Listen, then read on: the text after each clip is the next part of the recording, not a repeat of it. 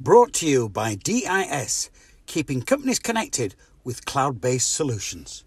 Come on, City. Conor, good to chat with you again. I'll start by getting your thoughts on Saturday's performance and result. Now 2 days on, what are your thoughts and feelings? Yeah, obviously really disappointed with the overall result and performance for probably a larger part of the game. Felt we started well, but again from conceding we switched off and conceded again when it was important that we stayed in the game and made it difficult and built on that. So yeah, overall we're really disappointed. Mark, after the game, referenced a lack of fight maybe from some of the players. What do you think that's down to? It's hard to put your finger on exactly what it's down to, but I agree, and we both had conversations regarding that the running stats etc were really high, just like normal. So it wasn't something that was having a go effort or anything like that. It was more just being more aggressive in our play and making it harder for them to play. Do you feel at all let down by the players with that lack of fight in mind?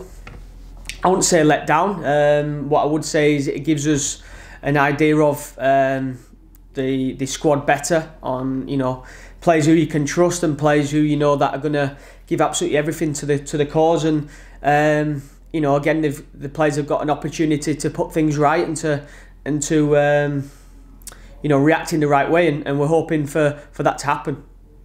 Is that something that you've communicated to the players, since I know Callum has just spoken to us and said that you've done a fair bit of analysis work today?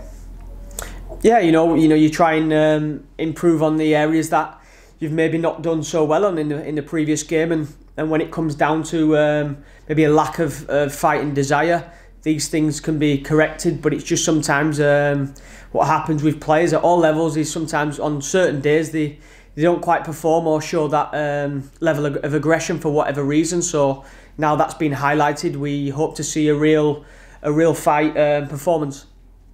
You talk about that opportunity for both you and Mark to learn from Saturday's performance. I know that you're in a period now where you can be a bit more experimental and try different things. Despite the defeat and despite maybe the lack of fight from some, as referenced, do you still have the opportunity to learn a fair bit about the team in that system and formation?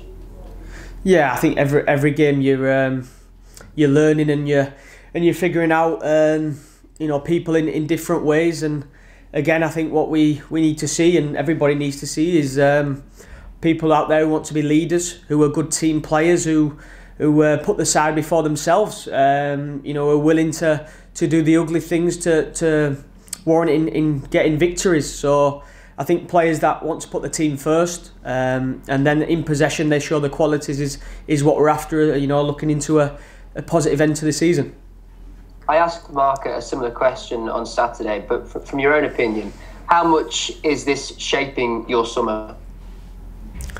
Yeah, it's, as a football club, we've got to do the work off the field, and players have got to perform because players are out of contract at the end of the season. So from now till the end of the season, the traits in players are visible to all staff, and we want to make sure that from the start, we said it about recruitment, we want the correct characters who we know we can trust to go out there and do the job. How productive was that open conversation that you had amongst the players after the result on Saturday? Brilliant, because it shows people care. People have a lot of ownership on what they do and how they want to approach things. And one thing's for sure, if you want to be successful, you're going to have to play in successful teams. Football is not tennis or golf, it's not an individual sport. To win things, to win trophies, you've got to be a good team player. You've got to go out there and put everybody else in front of you, your own development and own performance at times, and you've got to go out there and get the result. And I think that's what we're trying to build here as a club and as a team. We want players who are going to put the team first at all times, because we've got good players in this building, and I'm sure if they do that, we'll have success. And again, speaking to Callum only a few moments ago, he spoke about the need to maybe take things back to basics somewhat, simplify things and find that form that you had previously in the season that served you so well. Yeah, and it comes back to collectively being on the same page and players doing their role and their responsibility to the best of their efforts, even though potentially it might mean them having to play or defend in certain areas that they don't want to be because they're an attacking player. But again, we have to reinforce the importance that everything is about the team and the 3 points at the end of the game. What's more important for you and Mark now with these 3 games remaining? I realise that you will want to win every single game, but are you still going to try and experiment and go for different things, different systems, formations, or is it now you need to get the win? I think it's a balance of both. What I would say is there's an opportunity for players to right the wrongs from the last game, but there's also enough time for us to experiment from now until the end of the season, which is brilliant if you think about it, because we're starting to try different players in different formations and different players coming from the squad into the starting lineup. So I'm hoping that we can really get to know this group of players even further, which will benefit us longer term. And with that mantra in mind, Conor, do you then feel that you should be judged as critically as you have been previously, given that now you are looking to try different things? I think it's hard for me to say. I think everybody's entitled to their opinion, and rightfully so. You know, me and Mark are the managers of Bradford City, and with that becomes a lot of pressure to perform, and we know that. But what we want to do is to build something, to be successful, you know, and to work on things, because we're trying to develop different areas in the club to make sure that this club is a success, and giving the chance to do that, you know, is what we need. Looking forward to tomorrow's game. I'll start by getting team news from you firstly. How is Ollie Crankshaw? Because I know there was a deal of concern after Saturday. Ollie's asthmatic, so he's had a little bit of complication with his breathing, etc. You know, we've been reassured that it's nothing long term or anything like that, but you know, with the season changes in weather, you know, it can cause, you know, different things happening with asthma, so we've just got to monitor him a little bit further. Does that rule him out of tomorrow night's game? Yeah, it rules him out just in from a health point of view and looking after him. Elsewhere, Billy Clark, I know that you were awaiting some results back from a scan. Yeah, he's it's a muscle strain, but it's not a bad one. It's just a grade 1, so we can look to involve him in the next week or so. So better news, yeah. So not season over for Billy Clark? Not yet, no. And Lee Novak as well, how did he fare with the minutes that he got under his belt, and how's he looking fitness-wise? Could he make a full 90? Obviously, he's been out for quite a long time for Lee, and I think he said to me it was his first operation ever. For somebody of his career and where at this stage he is in his career, it's quite surprising. So it just shows what a great athlete he is and what he's done in the game. But again, to get in the minutes on the pitch was a real lift to everybody else. So we're looking to build his minutes up, but we're also mindful that the season's not, you know, we've only got 3 games left. How big an opportunity is that for someone like Lee Novak, who I know for a fact will have been so frustrated to have not played as big a part as he will have wanted to this season? He's got 3 games remaining now to really show you guys what he can do. Yes, he did play a number of games for us when we took over, and you know, he was brilliant. So now we've got to manage Lee and his expectations, because he probably wants to play every minute of every game, but realistically that's probably not quite possible. Looking ahead then to Salford City as opponents, what do you make to them as a side now, of course under the stewardship of Gary Bowyer? Yes, really good side. They were a good side under Richie Wellens, and now Gary Bowyer's gone in there, and he's done a fantastic job so far, and he's you know, from the time that he was at this club, he was a great guy and a real pleasure to work with. Yeah, how was your working relationship with Gary when he was at the football club? Yeah, he was brilliant with me and Mark. He involved us in quite a lot of things at times, you know, which was nice and which was maybe a little bit different. But I guess coming from his development past, he understood the process. I wanted to ask you, Conor, about the planned social media boycott that's going to take place this coming weekend. All football clubs in the English Football League and further afield as well will be taking part. As a stance, what do you make to it, and what the intended target is? Yeah, I think everybody's in agreement in the football pyramid. Obviously on social media and things like that, you hear a lot of things going on, which is not nice. So I think the stance will be positive for everyone, and hopefully it can, it's not going to change everything, but maybe it highlights it a little bit more. Has it got to a point now with social media that something has to give, something has to happen? I think ideally something that needs to happen for people in football, and I guess things like accountability for your profile is maybe one that would solve it quite quickly. How easy that is to do, I'm not really sure, but I imagine it would solve a lot of problems. Finally, from me, Conor, I wanted to get your thoughts, if I may. I was watching the League Cup final yesterday, and with the 8,000 fans inside Wembley, didn't half make a difference, I've got to say. I don't know if you watched the game at all, but I just wondered, with fans now seemingly planning to come back into grounds, how big a difference would the fans have made so far in your time as joint manager of Bradford City?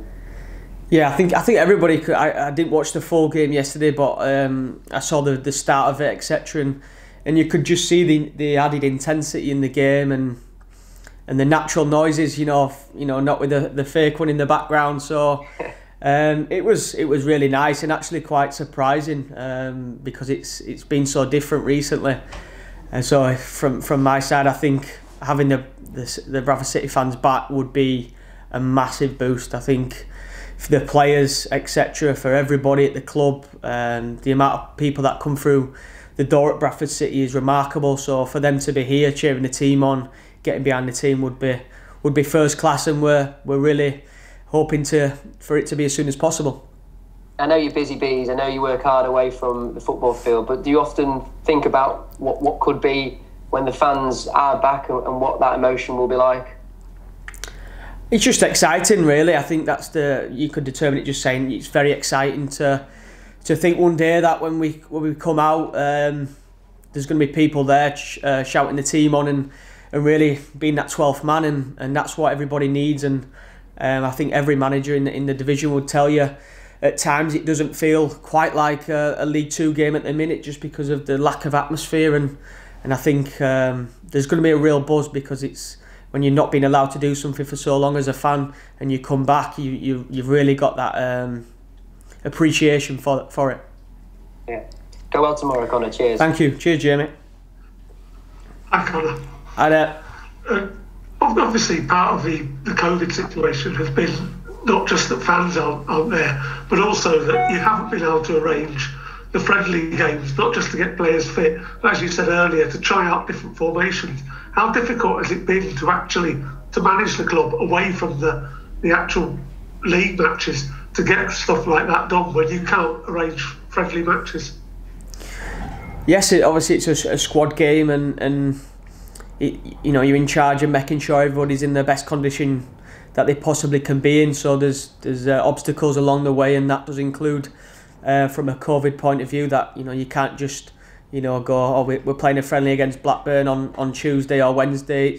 There's a lot more procedures and a lot harder to do. So but you find ways to train in different ways to keep people fit. But again, these obstacles along the way.